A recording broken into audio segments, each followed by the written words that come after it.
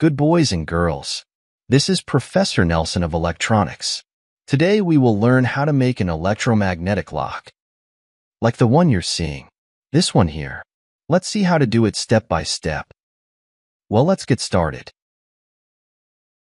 Very good, guys. To be able to make our electromagnetic lock, we need a fluorescent light bulb like this one, since these bulbs have several electronic components inside. And among all these, it is the coil that interests us. For this, the first thing we must do is remove the top cover. Well, let's get started.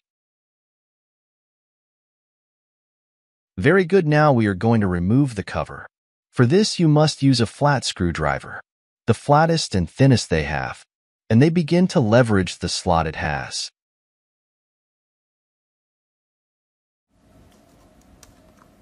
Then they take it out. And here we have the electronic card. From here, what matters most to us would be this component here, which is a coil. Keep in mind that the higher the power of your light bulb, the coil will be larger.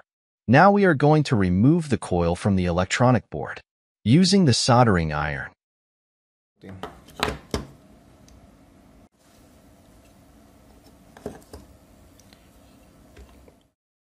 Very well, we remove the coil.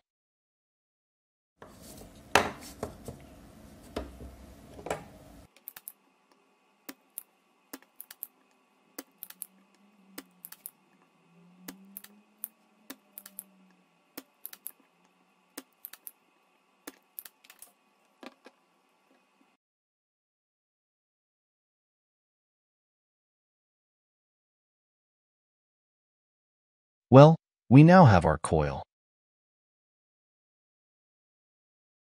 Now we are going to remove the red tape that comes around the coil.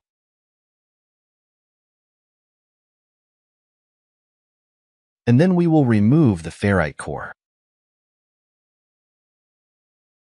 For that, they will have to use something sharp. First, we will remove the red tape.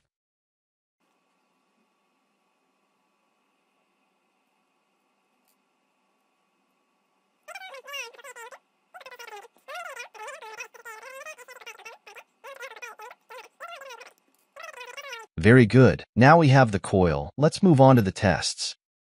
Now for the test, we are going to control the current. Your multimeter on current. In current at 10 amperes. Be very careful with that, since we are going to test how much current passes through the coil.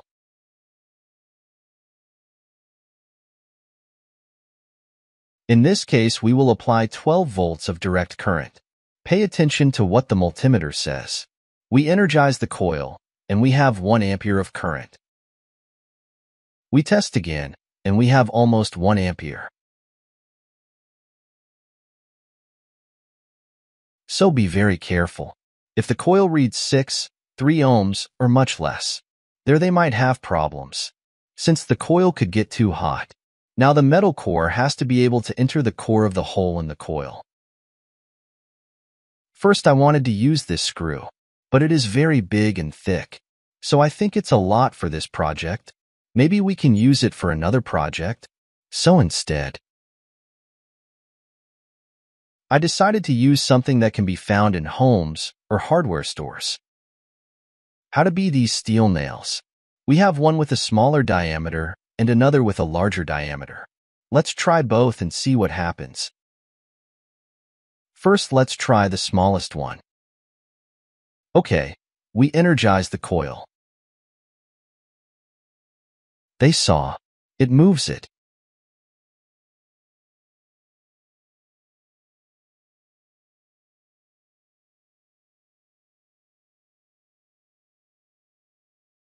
Well, this way you can see it much better.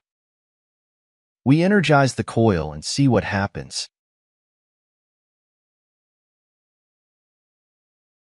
There you can see that it is doing its job. As you can see, almost all the metal is below.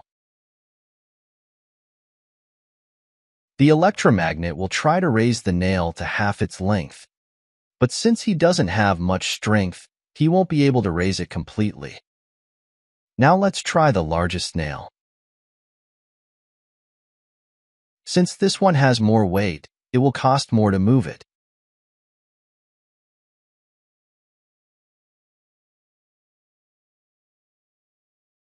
They see how it costs him. He tries, but he can't.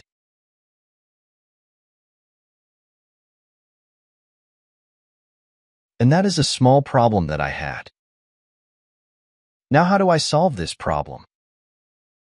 Well, because this nail is heavier. And even worse, it will have to be horizontal. And then friction will also be generated. And since this coil does not have enough strength, which is an inconvenience. What you could do is look for other coils of these, maybe bigger. Since the larger the bulb, the larger its coil will be. So I could use those coils, but they would consume more current.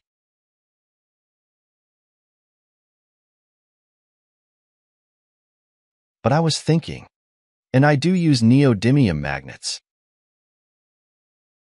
That is, if I put it on the metal nail, I will be able to make the metal nail become magnetic. That is, the metal nail will have a magnetic field. If we put it there and do the same test again. Let's see what happens. No problem. We turn the magnet over. Remember that magnets have north and south poles. They saw that. See, it has more strength. He practically picks it up. Imagine this nail is really heavy. Still, I wonder if it's strong enough to bend a spring. However, we still have the option of the smaller metal nail. In the case of the smallest metal nail, we can do the same. Place the magnet on it. Obviously, the magnet is not going to be on the top. Otherwise, it would have to be at the bottom, since the upper part is what has to hook or secure the door. Now, if we put the magnet on the small nail, see how he lifts. Let's see one more time. See, it reaches halfway. Incredible how it wants to fly. This is how our bolt will work. But to try to improve the results, we will design a core with the exact hole for the diameter of the smallest nail. Since this one is giving me better results than the larger nail, the big one turns out to be more complicated, in this case due to weight. So I'm going to make a custom shell or core for the nail, which would give us a more efficient coil.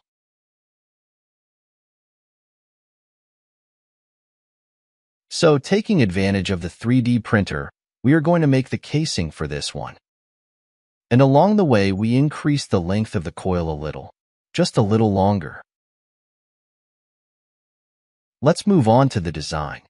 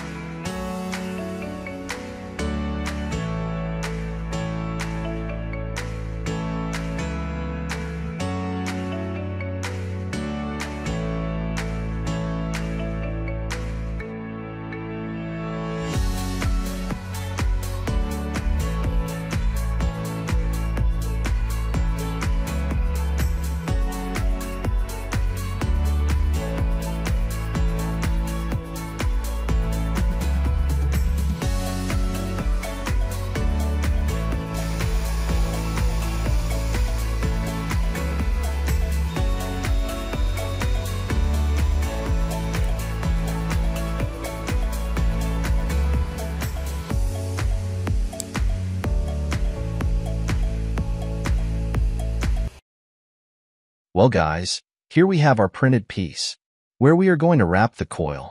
We are going to put it to the nail to be able to start the laps. And we place it on our drill.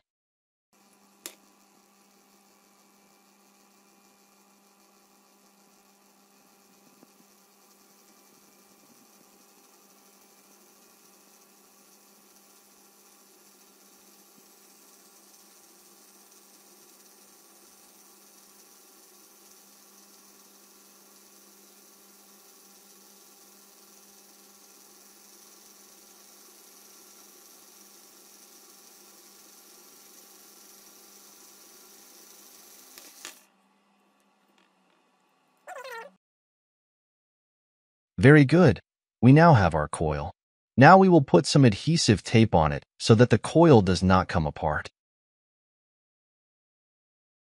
Okay guys, now that we have our coil finished, it's time to try it. For that we will try it with our metal nail. We place it and see if we have the same result as before. We energize. Keep in mind that it is without the magnet. All good. Now we place the magnet. And we try. There you have it. It is the same result that we had with the original coil. Now the test went well. We are going to add a box in which we will put our coil. Alright guys, here we have our box, or rather the pieces to assemble the electric lock. Our coil now has two fixed wires which are positive and negative. Then we have a base where the coil will be placed. Then we have the cover of said base. And then our metal nail. We also have a metal spring. The spring should be the thinnest one they can find. It should not be very thick, otherwise our electromagnet will be useless. We also have insurance. I will immediately tell you where to put it. And finally, our neodymium magnet. Well, let's move on to assembling our lock. The first thing will be to place our electromagnet on the base. It has to come under pressure.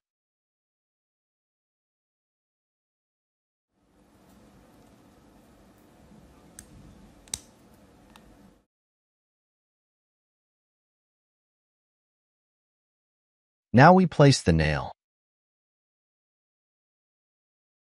along with the metal spring.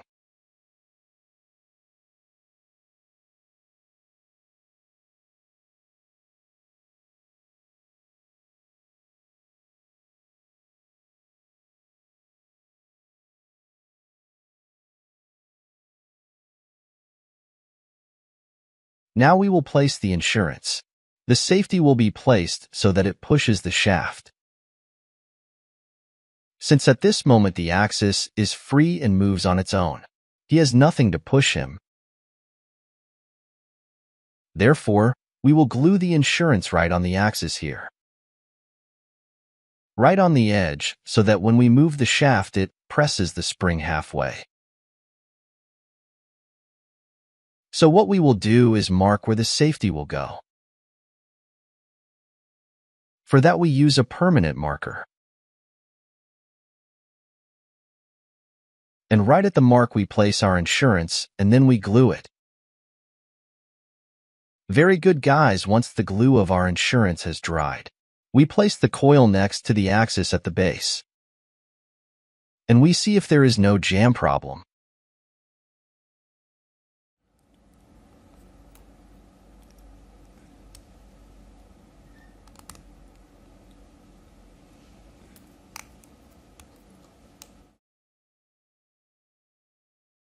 Ready, we tried it and everything was fine.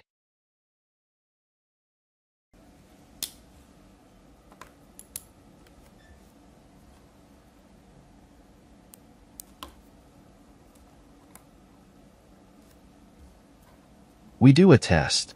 We energize the coil with a 12-volt source of more than 1 ampere. It's very good. The test went well. Now we put the lid on.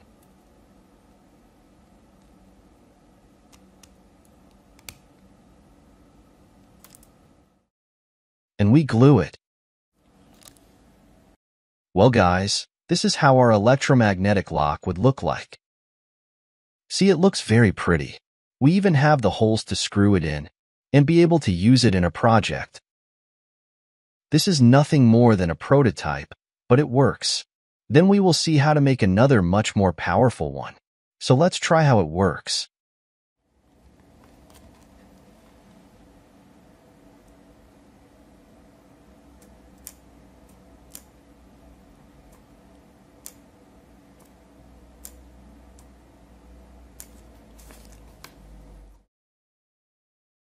Okay guys, that's all. And if you like the video, A like helps the channel a lot. See you in the next video. Bye-bye.